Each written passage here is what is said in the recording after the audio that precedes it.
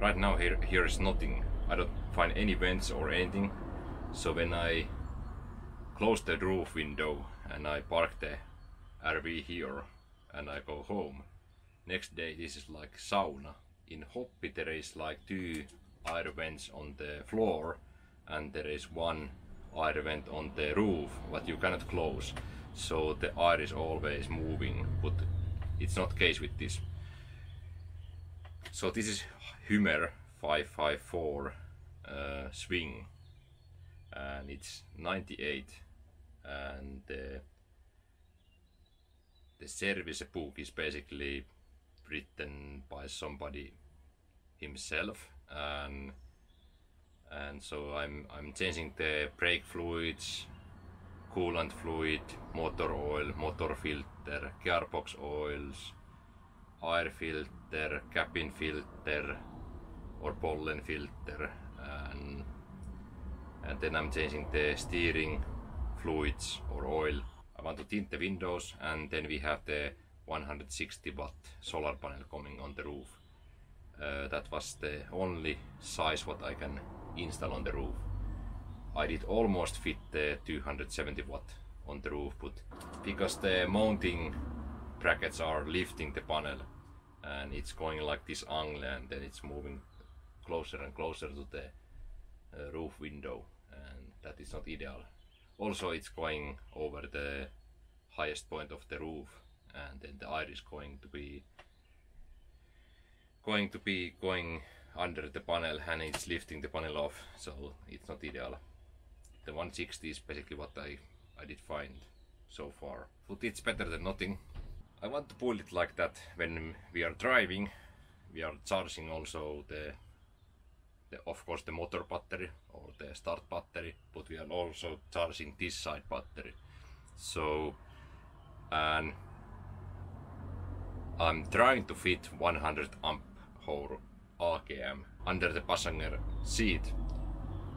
So far what I did take the dimensions and everything, it seems like it's basically fitting there.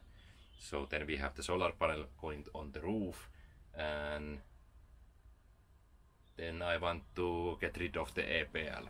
So the electro block, or whatever you want to call that, that is the somewhere where is the, it's basically there is the battery charger, and then there is the, it's basically, maybe I'm not sure if it's connected, battery 1 and battery 2 is connected, and you can control the everything basically through the EPL via the Hymer control panel. I don't like that. I like to have like switches and everything. I like to have, like, let's say we have the Victron battery charger under the driver seat. Then we have the solar controller here somewhere on the wall, and then we have the fuse box on under the driver seat. If the charger is broken or something, I can always replace that, but with the EPL or electro block, that is not the case. I can try to fix the charger inside the electro block, but I think I will need to find some repair shop or something and send the whole damn block to that place. I think taking the electro block away is basically pretty easy. It's basically the same what is the Dometic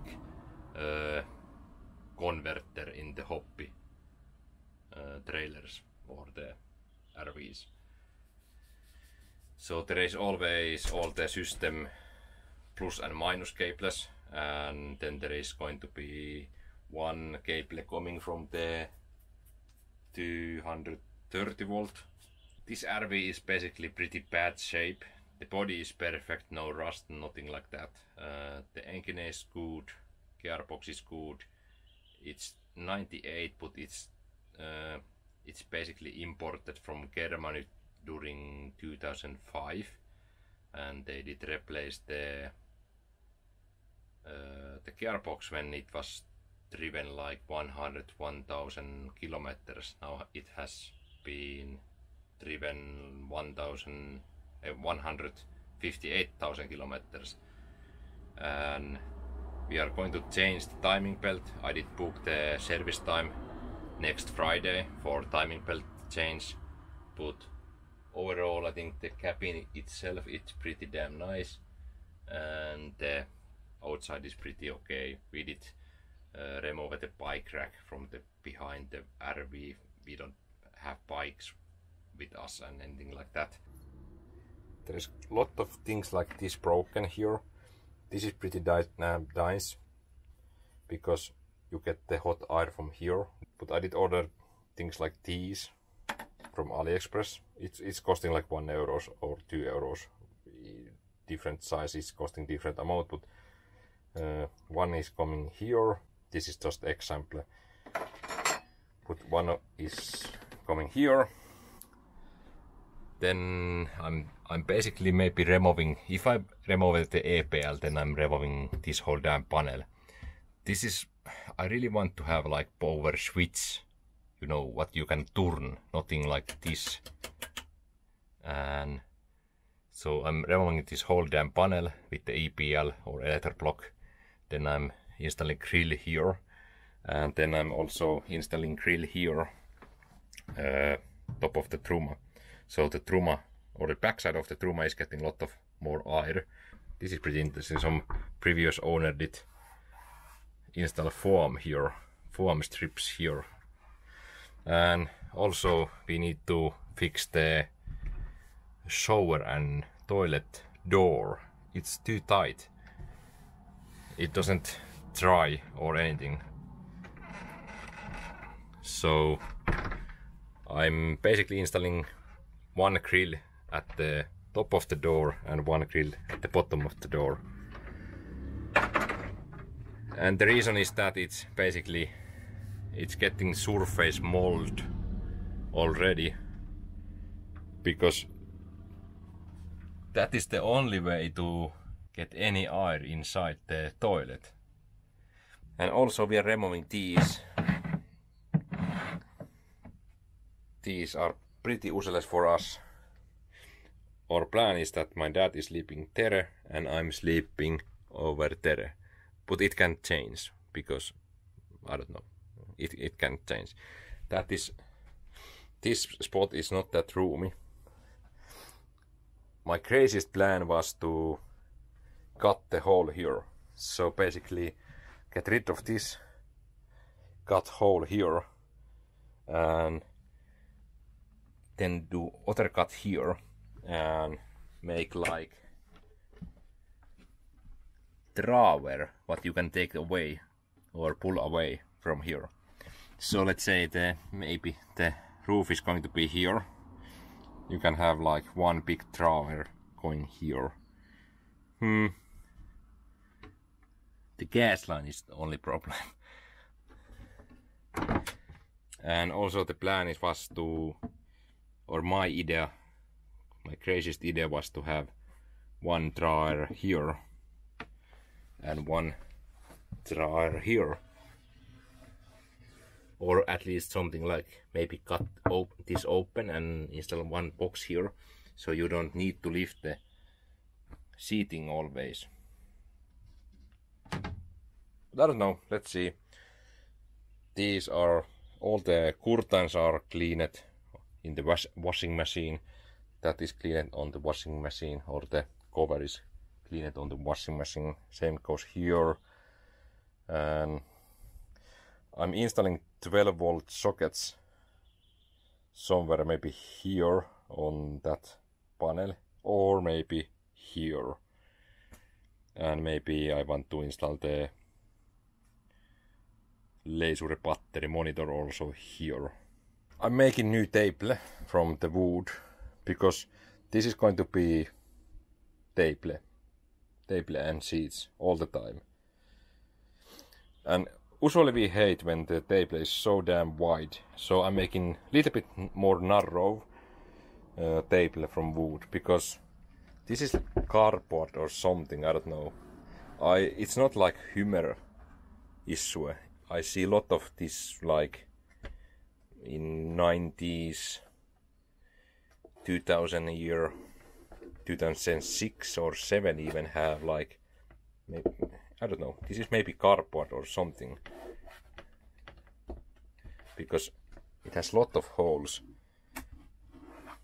But I'm installing the something like plywood or glue wood or something, because we need to also install, we need to replace this, and we need to replace this. I don't know, do I want to paint that? Maybe during the summertime I'm painting that with the, I was thinking maybe Hymer gray or something, what is outside also, light gray. So it's basically fitting to this color, and we can use the same paint here on this new, on the new sink tops and everything, and maybe on the dining table.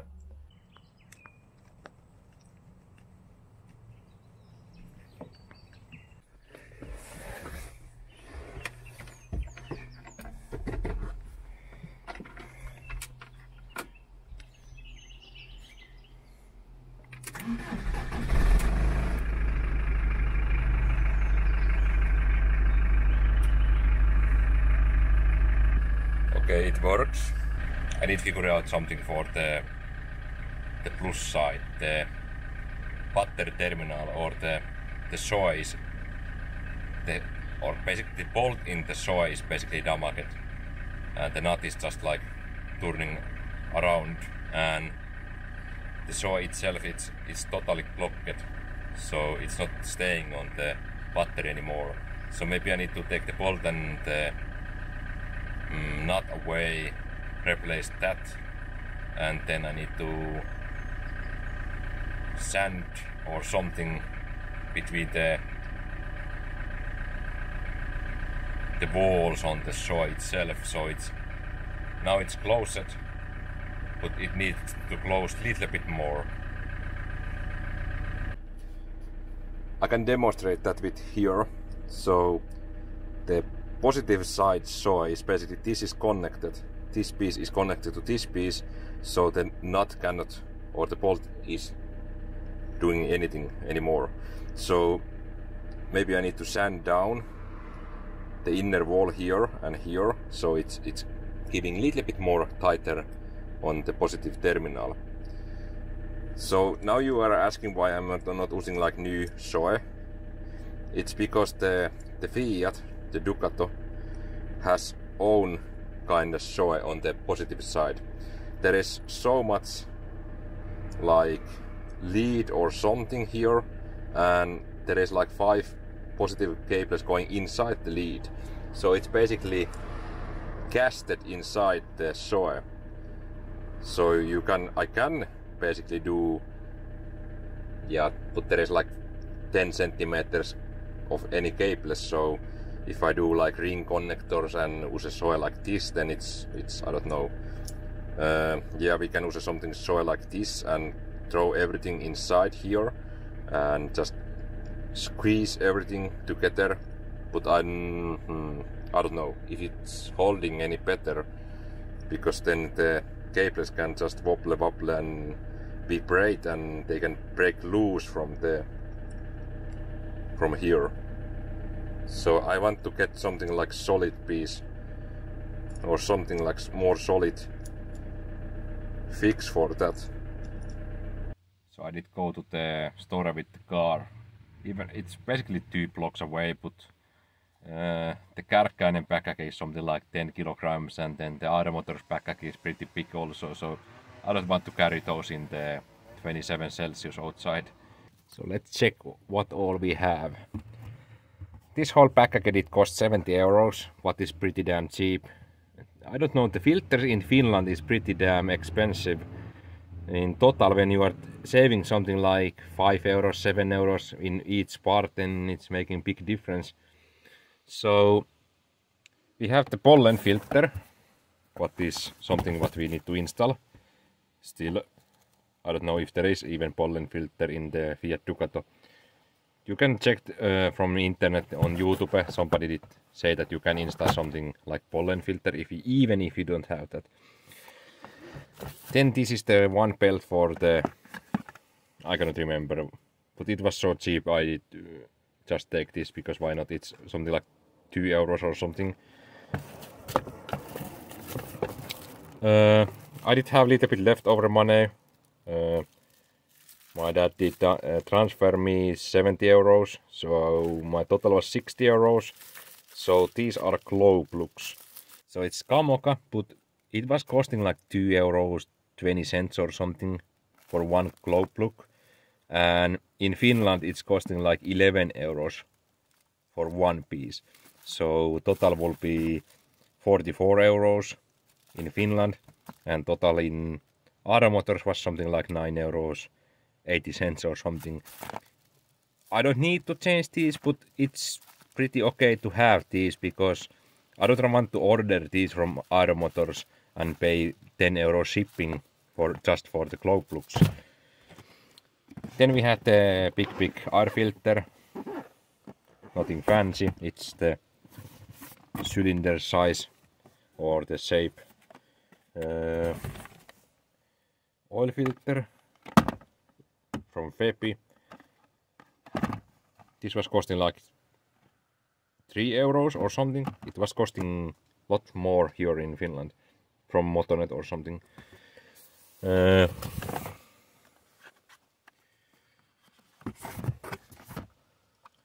This is the fuel filter. This is interesting because there was two different shapes or style filters. Easy. And yeah, this is the one has something like drain plug here in the picture, but this doesn't have that. So I don't know, let's see. I'm not sure can I even change this. I know that in C-Max this is the painful thing to change, because you need to get all the air with the vacuum pump away from the system and everything. But the Ducato is so old technique, and then we have the wiper blades or windscreen wiper blades. These are really cheap at the Aaro Motors. I'm a little bit sad that I didn't get new ones for the C-Max also, because I think these are costing something like €5 or something, and some off-brand or cheap brand blades are costing something like €17 a piece in Finland. So you are saving €12 for one, so €24. And then is the big change. So I'm going to change the gearbox oil for Transmax manual. This is I think this is the GL4 or 3, I don't know. Yeah, API GL4. So this is costing something like €11 in Finland in Motonet, and it's costing like €5 in Aaro Motors. The gearbox will take only 1.8 liters, so 2 liters is pretty okay. And keep in mind, it's pretty hard to find the right stuff for the... Also, everyone is also saying that you need to check the manual. Yeah, but the manual is from 98, so the standards are really changed. So I did use a Castrol oil selector, and then I did use a liquid moly oil selector or liquid moly liquid selectors. Then I did check the Neste. Then I did check the... I think I did use just like the Castrol, Neste, liquid moly, maybe something else. And I did cross-reference everything. So this should be the right stuff for the gearbox. And this should be right stuff for the brake fluid. It's the Valeo brake fluid 5.1. This is really expensive in Finland, I don't know. But it's pretty cheap in the Aaro Motors also.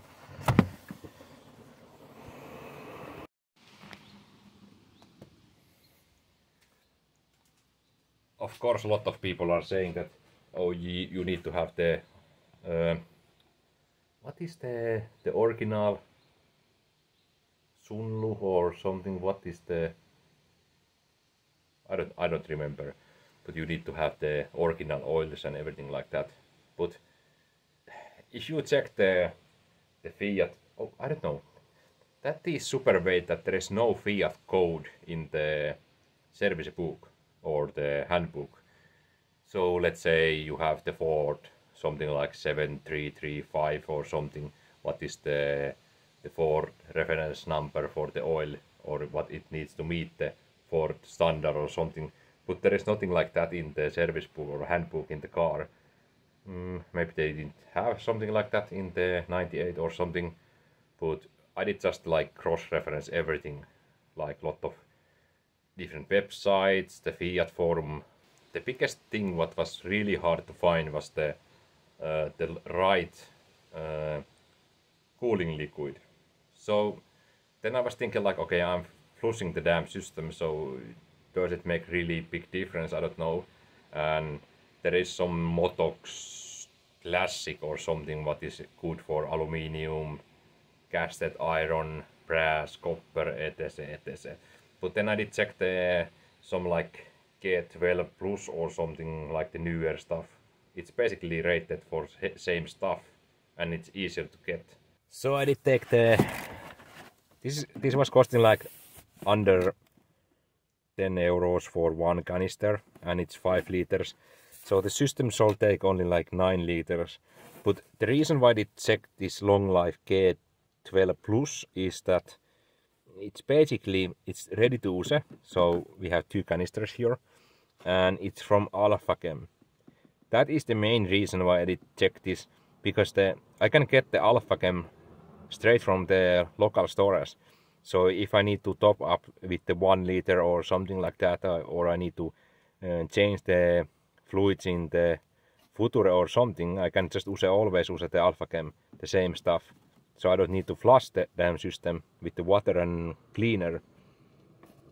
And I did check that the long life, the new standard, the G12 Plus is basically should be okay with the cast iron, aluminium, brass, copper, rubber seals, nylon seals, whatever is thrown in the system.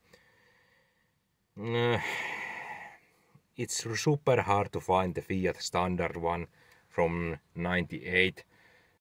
Yeah, I'm not paying like something like 30 euros for 3 liters of some classic high standard coolant fluid. I did find one Fiat code, something from the Toplun or what is the standard fluid what they did have in the car. I can't remember the name or the brand. But I did find newer. It was 2000 or 99 or something, and there was the Fiat code, something like Fiat 355.78 or something like that. And then I did share that with the Google, but I did only find like coolant liquids what are costing like 27 euros for 1 liter. So yeah, it's going to cost like 300 euros for coolant fluids. No. And if I ever need to top up the system or change small amount fluids, or I change some parts and I miss some fluids or something like that, then I need to order that from somewhere Europe and wait for my coolant liquid to come. So that is the reason why I did just take the best what I can get all around in Finland, in local shops or Puuilo or Tokmanni or the cheap shops. So Alpha Chem is doing a lot of coolant liquids and you can get those even from gas stations and everything. So I'm just marking that on the car, so G12 Plus and Alpha Chem. And then if my dad is using the car and he needs to top up the coolant, he can just check the coolant tank and get that from the gas station and top up the system. So it's raining today. That means I'm not going to change the intercooler pipe or hose.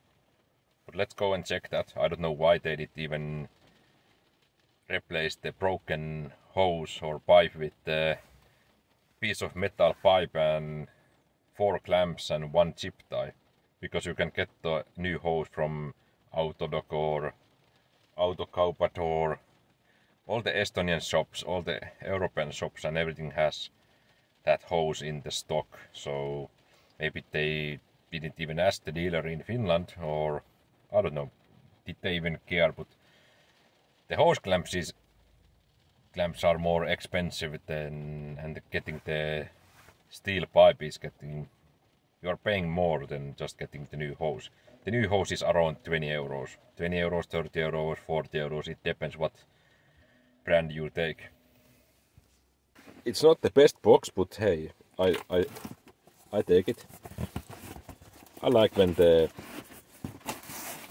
shops are basically reusing the packages. So this is the valve cover seal. I want to get new one because it maybe leaks, and I want to check the valve shim plates also. But this was costing 2 euros and it's easy to change. So this is the new hose for that. It has even the protection sleeve in here. Basically what this, yeah, this part is basically at the front of the engine, and this end goes to the side of the engine. So this was costing something like 20 euros or something. So it's the turbo hose. There is the part number 680601 and it's from MaxCare. I've been using the MaxCare products lately and it's pretty good for the price. It's not costing that much and it's solid quality. So as you can see, you can fit 100 amp hour top AKM battery here. I did make the new wood blocks on the sides here, and I did add this strap here under the wood plank, so it's not lifting the battery, or the battery is not lifting anymore. And then I have the small aluminium pieces at the both ends here, screw it to the plywood, so it's not moving this way or up and down.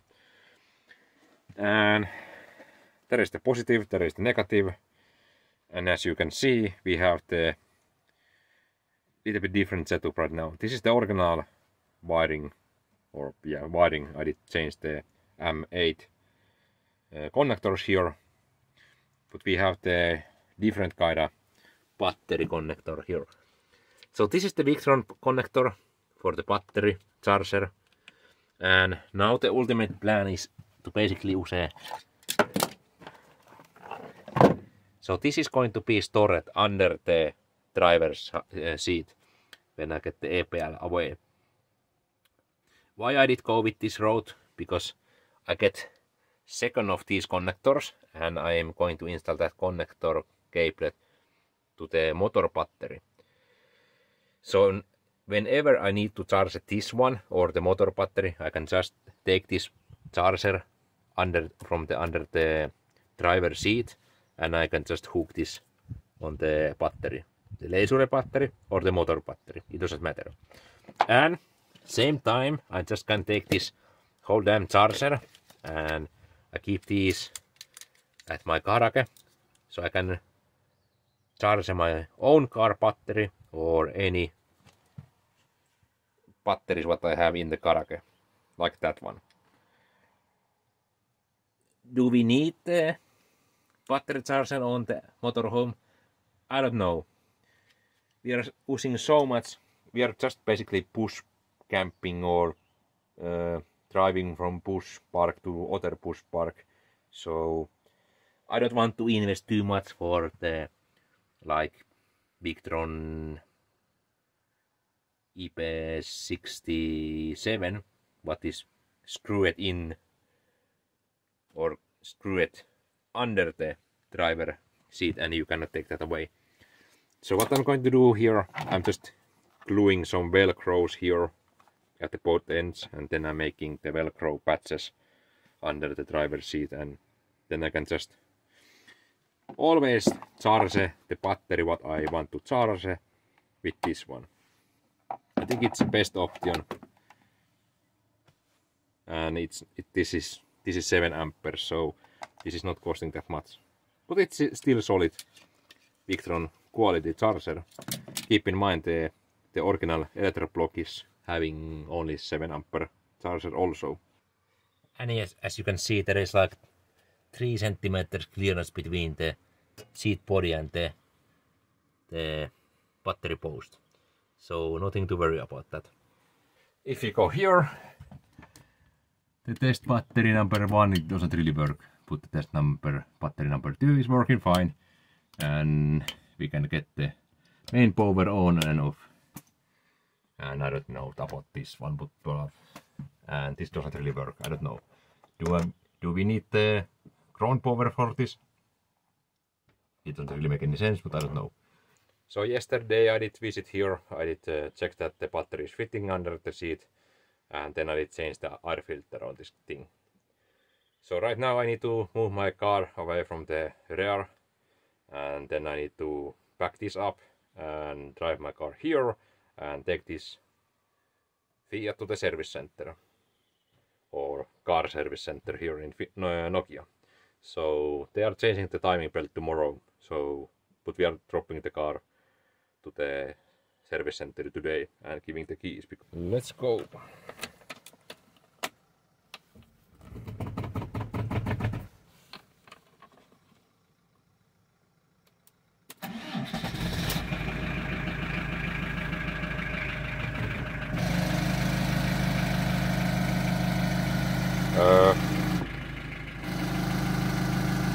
What the hell? Hey, that's this. Oh, it's dead.